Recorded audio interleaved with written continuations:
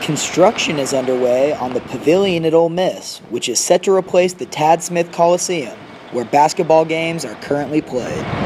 Everything's been going real well. Ole Miss has been a great university to work with, very laid back, very understanding.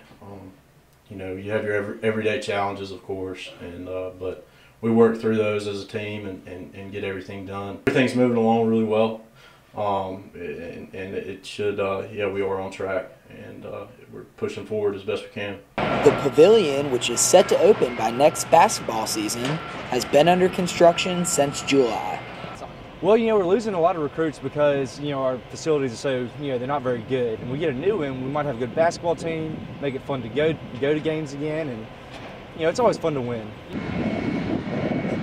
The new stadium will host the women's and men's teams as well as a full-size food court. While the Pavilion will improve game day atmosphere, not all students are excited about the effects it's had on campus.